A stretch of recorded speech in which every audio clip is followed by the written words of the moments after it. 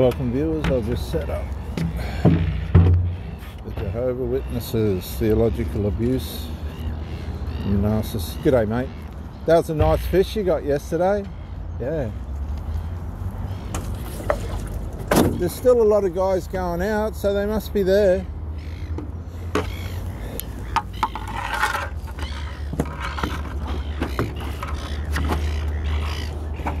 It's the big ones I worry about. Oh, he's a nice one.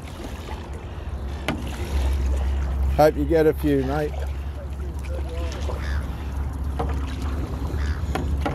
Theological abuse is probably a highly overlooked subject, and it's rampant. It's used for pedophilia.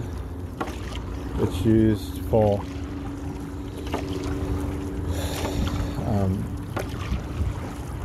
the control of millions across the world. Once you come into theological abuse, it creates a very devoted and loyal following, because people want to be right with God. By nature, people want to be right with God. Excuse me. Welcome to the paddle this morning, viewers. I've just done my walk.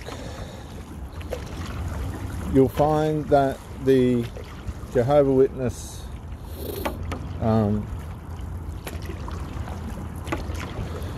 indoctrinational system is effective, but it preys primarily on people that are vulnerable. It catches people at stages in their life where things possibly aren't going right. They're looking for answers, and maybe spiritual ones, and they just so happen to come across the Jehovah's Witnesses. Now, these people do present themselves well. That is part of their tactic, to present well, to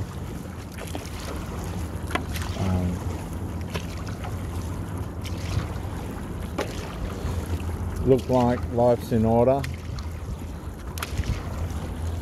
But let me say something to you. If your spirituality is wrong, and for the most part a lot of people have got it wrong, we're all developing in these things, but staying in the truth of the Bible is pretty simple if you want to come back to it all, and that is to love your neighbour as yourself. So the sad part about the Jehovah's Witnesses is they peddle this propaganda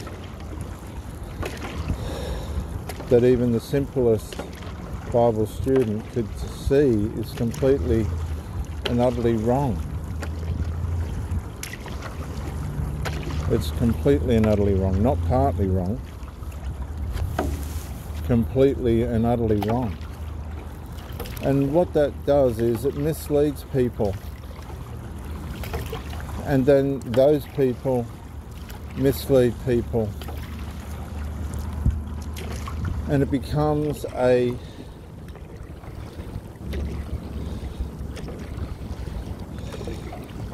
toxic spiritual environment built on the Bible, which is advertised to be the opposite.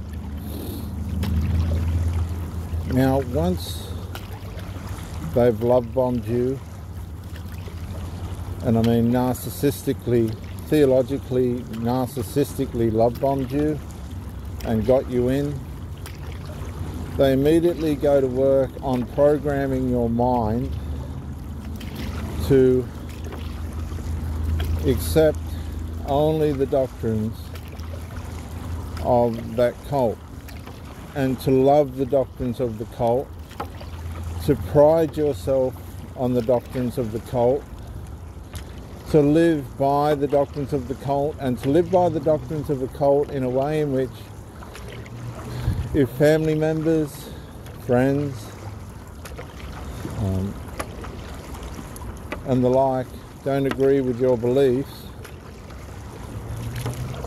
then you're taught to begin to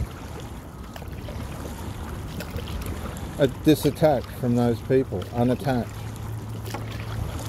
Start to distance yourself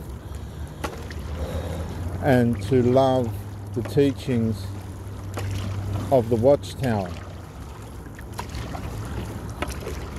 So you are programmed deep in the value systems of your mind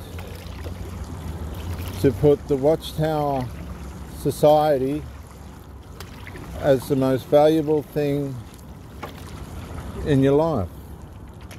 And they do it micro-incrementally, because the structure of the teaching is set up so that that's how you develop. You become entrained, you become programmed to believe that it is the truth, that it's the only truth, and that they're the only ones that are going to find salvation. That's why it's a cult.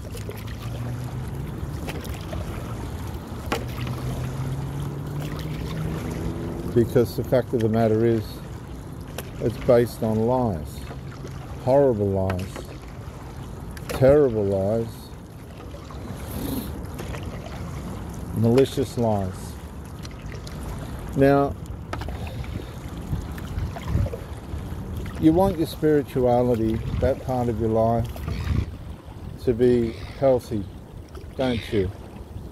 And with theological abuse, like any other abuse, it makes you start to try and excel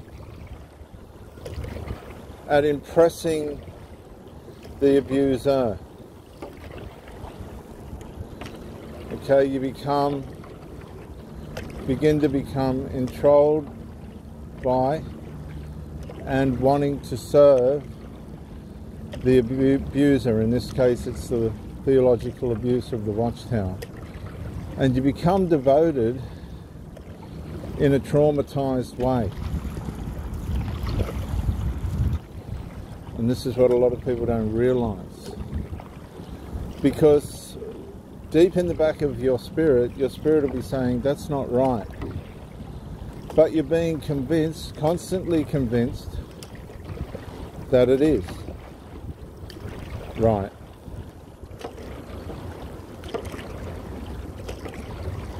That's how it works. And what happens is, as you go along, as time passes, you begin to start to conflict with yourself. But the narcissistic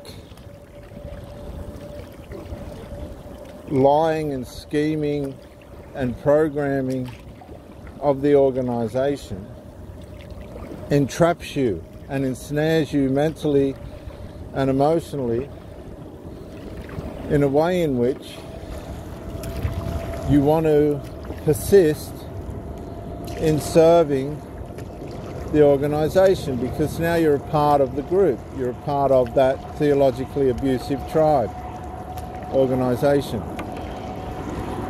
You become part of the family.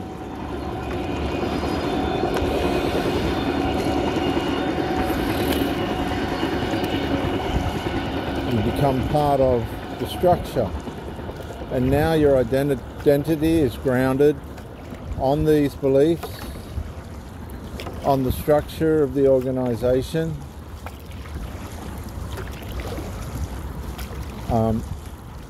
and there's an excitement as you leave your home to go and be in the group, because now you're addicted.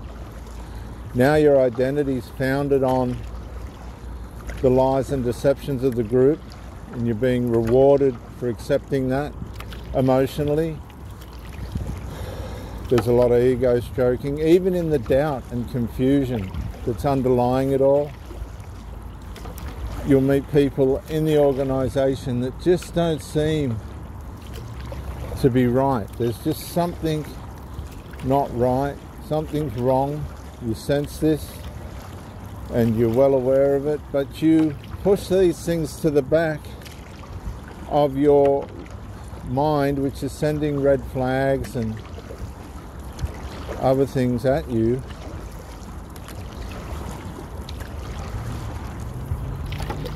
giving you warning signs, and you're not responding to them. You're becoming numb now to your innate conscientious warning signs that something's just not right here, because it's presented on the surface so well, so consistently. And when you're in the group, when you're in the family, when you're in the theologically abusive tribe,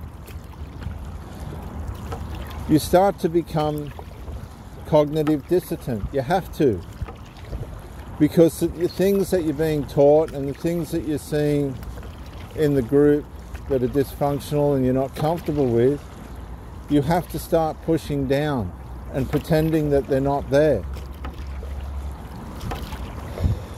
So what is happening to you now is, and welcome to the sunrise here in Gosford on the Brisbane Water, Central Coast, New South Wales, Australia.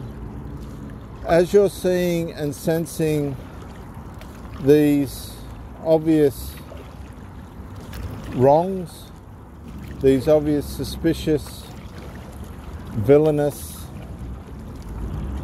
lies, you have to start becoming cognitive dissident. You're deliberately telling yourself everything's all right. You deliberately start telling yourself, I accept this as right, even though I don't feel right about it. And you start to turn against yourself. That's the abuse.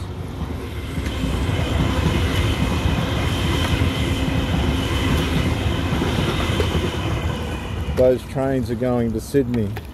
Sydney's 1 hour south of Gosford. 1.5 hours south, depending on what train you're on. From Gosford. You start turning against yourself. But you're not aware of this. This is all happening in the spiritual mind realm. And now you start priding yourself on all the effort you're putting into the study. You're coming in and you're getting your ego stroked for doing this and doing that, and progressing. And then somebody in the family says to you, can't you see that's obviously wrong? And all of a sudden, without any warning,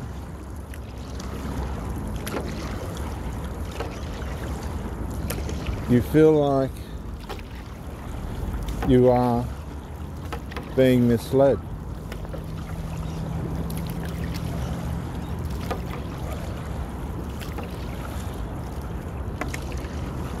That's how the cult works. And you say to your family, well, you're not in it and you don't know much about it. These people are good. These people are good. That doesn't mean the teachings are good. That doesn't mean the theological abuse is good. These teachings are good and I'm okay. Everything will be all right. And now what happens is you put a space between yourself and the family members. That's exactly how it's geared to work. Because like a narcissist, once the theological narcissism and abuse through the Watchtower Society and the Jehovah's Witnesses starts to take on your loyalty and devotion and mindfulness, then it begins to put a paranoia in you, a schizophrenia in you, of which you will defend your beliefs at the expense of the people that are closest to you. And guess what happens? Psychologically now, you're starting to put wedges and barriers, separativeness, schism and division between yourself and your family members. Now, while all this is happening, you're trying to indoctrinate them. You're trying to convert them to come on board to the Watchtower. Look at all the good it does.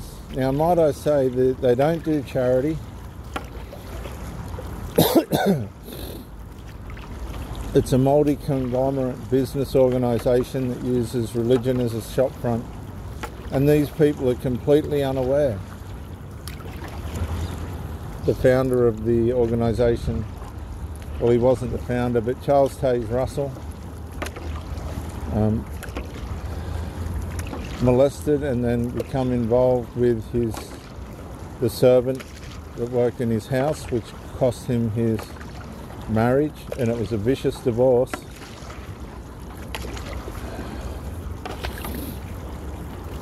He went into lust and violated all the stuff he taught, because that's what happens.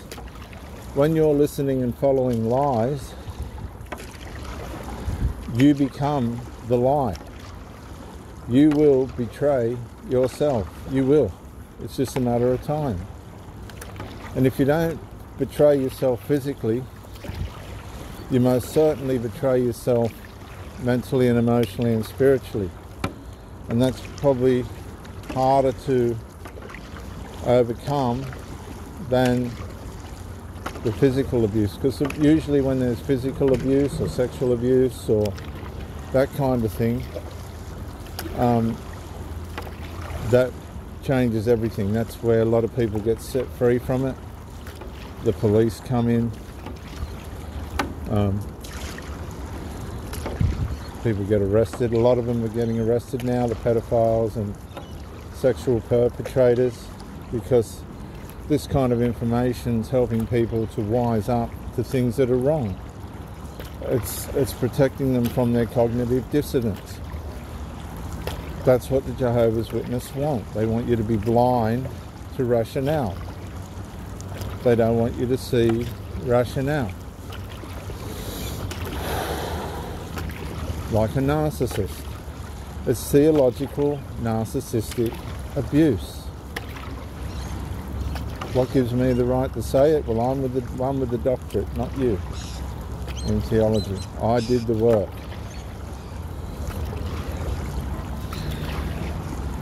It's dangerous. It's demonically powerful and deceptively powerful.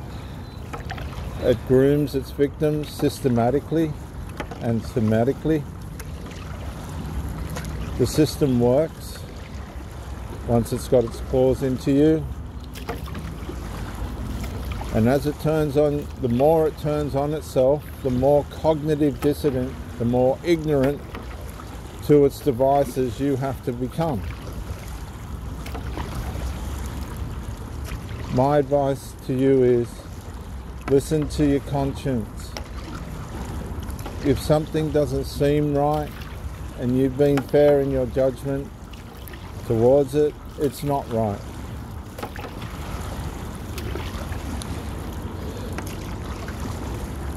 I don't think it's fair to judge things on ignorance. I think you should judge things on the value of what it really is, and the Jehovah's Witness cult has proven to be diabolical, scheming, thieving, and ruinous to millions of lives. Over 50,000 people, as far as I understand, have given their lives to the demonic, evil, satanic blood doctrine, which causes you to refuse to have a blood transfusion.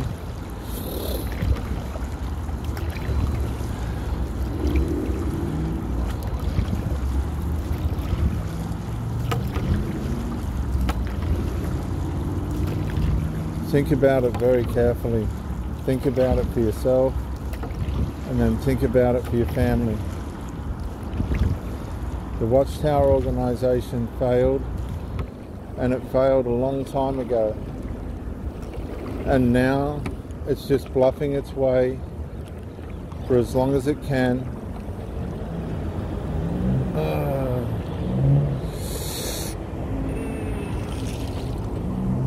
For as long as it can during its exposure. Look up the Australian Royal Commission into the Jehovah's Witnesses on YouTube. There's plenty of information there. It's on my channel, all of it. I took the time to upload it.